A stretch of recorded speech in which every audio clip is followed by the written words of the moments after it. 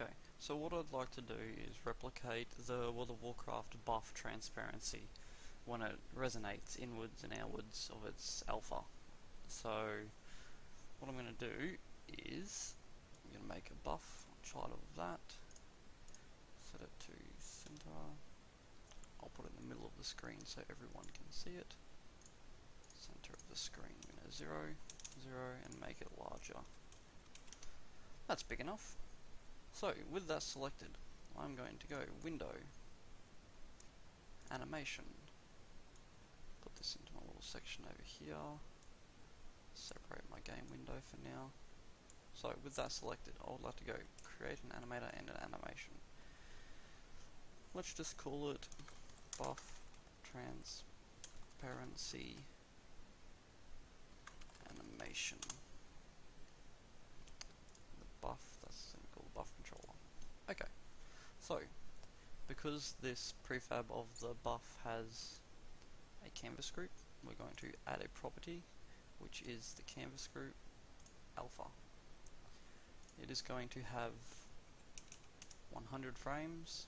We'll select the first frame, and because it is recording, the alpha is 1. We're going to go halfway through the animation, which is 50. Make a keyframe. That keyframe is selected. Make the alpha transparent to 0.5. Go to the next frame, which seems to be 60, so I will delete that frame. I'll set the frame to 100, create another keyframe, set the alpha back to 1, reset the animation position, press play. And this alpha transparency is animating between 1, 0.5 and back to 1.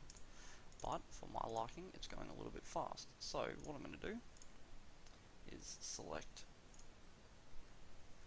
the buff, open up the animator window,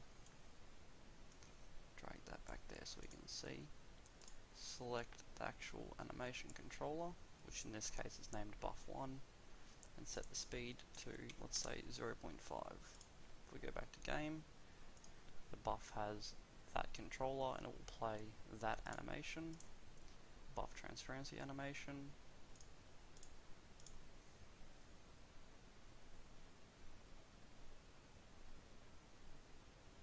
And it goes a bit slower. Perfect.